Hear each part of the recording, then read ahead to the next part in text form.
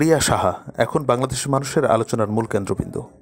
আমেরিকার president Donald ট্রাম্পের কাছে বাংলাদেশের বিরুদ্ধে মিথ্যা নালিশ করেছে বাংলাদেশের নাগরিক প্রিয়া সাহা নামের এক মহিলা। তিনি অভিযোগ করেছেন বাংলাদেশে নাকি 3,70,00,000 হিন্দু, বৌদ্ধ ও খ্রিস্টান নিখোঁজ রয়েছেন। এ সময় তিনি ট্রাম্পের কাছে এর সহায়তা চান। এরপর তিনি বলেন, এখন সেখানে 1,80,00,000 সংখ্যালঘু রয়েছে যারা বাড়িঘর খুঁয়েছে, তাদের বাড়িঘর পুড়িয়ে দেওয়া হয়েছে, ভূমি দখল করে নিয়েছে, কিন্তু এখন পর্যন্ত কোনো বিচার পাওয়া যায়নি। এ সময় ট্রাম্প জিজ্ঞেস করেন কারা জমি ও বাড়ি দখল করেছে। জবাবে প্রিয়া সাহা বলেছিল, মুসলিম মৌলবাদী গ্রুপ এগুলো করেছে, তারা সবসময় রাজনৈতিকভাবে শেল্টার পায়। ভিডিওতে দেখা গেছে এক পর্যায়ে ট্রাম্প নিজেই সহানুভূতিশীলতার স্বরূপ এই নারীর সঙ্গে হাত মেলায়। প্রিয়া সাহার এসব নালিশের পর ট্রাম্পের মুখে কোনো প্রতিক্রিয়া ছিল না। তিনি সেসব অভিযোগের কোনো উত্তর না দিয়ে তার সহকর্মীর কাছে জানতে চান তার হেলিকপ্টার ল্যান্ড করেছে কিনা, সেটি এখন কোথায়। ট্রাম্পের কাছে 37 মিলিয়ন সংখ্যালঘু বিলীন হওয়ার অভিযোগ তোলা প্রিয়া সাহার বক্তব্যে সামাজিক যোগাযোগ মাধ্যমে ব্যাপক সমালোচনা চলছে।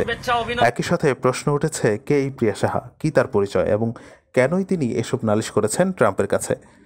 জানা গেছে প্রিয়া সাহা বাংলাদেশ মহিলা ঐক্য পরিষদ নামের একটি সংগঠনের কেন্দ্রীয় কমিটির সাধারণ সম্পাদক ছিলেন। বর্তমানে বাংলাদেশ হিন্দু, বৌদ্ধ, খ্রিস্টান ঐক্য পরিষদের সাংগঠনিক সম্পাদক। রানা দাশগুপ্ত এই ঐক্য পরিষদের সভাপতি। প্রিয়া সাহার বাড়ি পিরোজপুরের নাজিরপুর উপজেলার চরবানিরি মাটিরাঙ্গায়। তিনি ঢাকা বিশ্ববিদ্যালয়ে ছাত্র ইউনিয়ন করতেন, থাকতেন রোকেয়া হলে।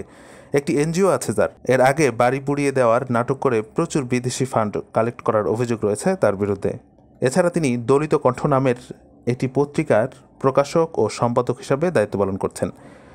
দলিত কণ্ঠ পত্রিকায় প্রিয়া সাহার পুরো নাম দেওয়া হয়েছে প্রিয় বালা বিশ্বাস। বয়স দেখানো হয়েছে 54 বছর। পিতার নাম মৃত নগেন্দ্রনাথ বিশ্বাস। সারি নামে বাংলাদেশের দলিত সম্প্রদায় নিয়ে একটি এনজিও পরিচালনা করেন প্রিয়া সাহা ওরফে প্রিয়া বালা বিশ্বাস।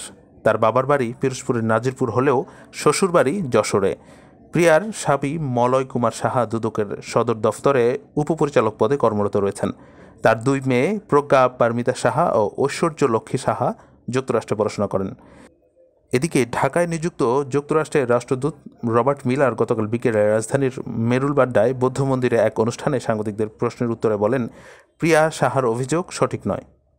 আর বাংলাদেশে ধর্মীয় সংখ্যালঘু নির্যাতনের অভিযোগ কোন উদ্দেশ্যে যুক্তরাষ্ট্রের প্রেসিডেন্টের কাছে তুলেছেন, দেশে ফিরলে সে বিষয়ে প্রিয়া সাহাকে জিজ্ঞাসাবাদ করা হবে বলে জানিয়েছেন স্বরাষ্ট্রমন্ত্রী আসাদুজ্জামান খান কামাল। উল্লেখ্য, গত 16 জুলাই মার্কিন প্রেসিডেন্ট ডোনাল্ড ট্রাম্প ধর্মীয় স্বাধীনতা ও সহিষ্ণুতা বিষয়ে বিশ্বের বিভিন্ন ধর্মীয় নেতা ও প্রতিনিধিদের সঙ্গে হোয়াইট হাউসে কথা বলেন। আর সেখানেই বাংলাদেশ নিয়ে এমন মিথ্যা তথ্য দেন প্রিয়া সাহা।